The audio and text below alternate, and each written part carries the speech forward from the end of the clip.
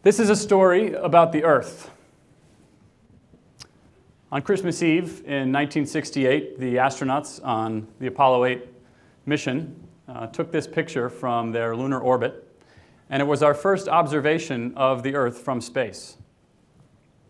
Fast forwarding 40 years and zooming in 250,000 miles, satellites have given us much higher resolution pictures of the Earth. So this is a blue marble produced by NASA that has 1 pixel for every square kilometer for the surface of the Earth. The Earth's atmosphere is this shell that lives on top of the Earth. It's about 1/100th the radius of the Earth. And satellites give us roughly 1 million observations every hour of this atmosphere. So when we take those million observations and try and understand what the state of the Earth's atmosphere is at any given time, we need to use some sort of a computer grid.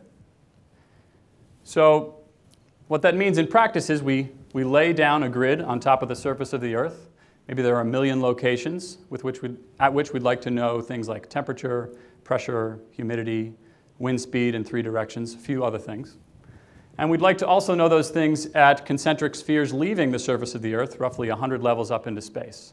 So you multiply those numbers together, you get 10 variables, 100 levels, and 1 million locations, and you have 1 billion variables you need to define to start a forecast in a weather model. So the science of blending the atmospheres that we get from the observations we get from satellites, where we have 1 for every 1,000 variables we need to define, that science is referred to as data assimilation. It's an active area of research in applied mathematics. So around the time that picture was taken, there was a meteorologist by the name of Ed Lorenz at MIT who was trying to show the National Weather Service that their linear methods of forecasting the Earth's atmosphere were not going to be adequate. And so he devised this thought experiment. He said, well, what if we could feed perfect observations of these atmospheric quantities into an infinite computer with exact knowledge of the governing state of the atmosphere, the equations that Mother Nature integrates. And we would do this at a resolution of a cubic foot. So we're getting perfect observations at this scale. And he went on to show that even with that accurate estimate, we could only forecast the weather for about 2 weeks.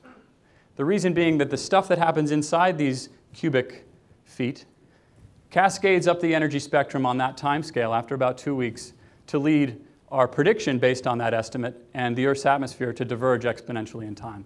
This became known as the butterfly effect, and this is an iconic image of chaos that resulted from Lorenz's work. So going back to observations that we can make of the Earth's atmosphere, one of the hard problems we deal with is clouds. So clouds are formed by these micrometer-sized particles of water aggregated together to produce structures that exist on the order of the size of this room. Clouds could also take up an entire continent in size. So the spatial scales are immense in this problem. In this sequence of images from satellites, you see there's cold air being brought down by the Gulf Stream over the Rocky Mountains and warm, moist air colliding with it coming off of the Gulf of Mexico. And that process produces very violent thunderstorms, and in this case, produced an outbreak of hundreds of tornadoes that ended up killing several people earlier this year in the southern United States. So, acknowledging that we don't have a perfect estimate for the state of the Earth's atmosphere, one of the things we do is produce a collection or an ensemble of best guesses for that atmospheric state. This is very important to hurricane prediction. Here you see Hurricane Irene from earlier this summer. And this cone of uncertainty that you see here is produced by taking various versions of Hurricane Irene, all within which our observational uncertainty helps us believe the hurricane to sit, and taking an average of all of the probability, all of the forecasts of those individual hurricanes to give us a sense for what the potential futures of Irene are. And in this particular case, the National Hurricane Center was able to predict 4 days in advance the path that Hurricane Irene would take. So moving beyond weather prediction, the National Center for Atmospheric Research has big computers. This is a global simulation of the Earth's atmosphere, and it runs on a computer that will do 10 to the 15 calculations every second. That's a petaflop. And at that scale, we're able to resolve things like typhoons you can see spinning up in the Western Pacific, and some of the large-scale features of the Earth's climate. We can also answer questions about the chemistry of the Earth's ocean. So this is a combination of observations from satellites of the sea surface temperature and salinity, combined with a model that understands the governing equations of the ocean, on which timescales are far slower. And what you're seeing here are concentrations of plankton advected around the ocean by the dynamics. And you can see the flickering you see is large-scale synoptic storms coming through clouds blocking the sun, shadows, so the plankton don't get sunlight.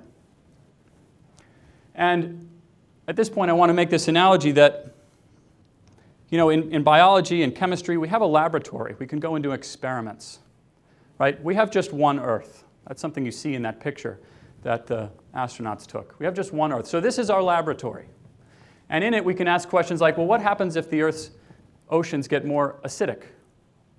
Do some of these plankton populations no longer survive? And that effect obviously cascades down the food chain. So I've told you about a few models, a few versions of the Earth, of which we have one. What happens when we combine them all? So I'm going to conclude by talking about the Intergovernmental Panel on Climate Change, the IPCC. Every few years they put out a report describing the current state of the art in climate prediction. One of the experiments they talk about is how well the state-of-the-art climate models, roughly 20 of the best in the world, how well they reproduce the globally averaged observed temperature increase of 1 degree over the last century.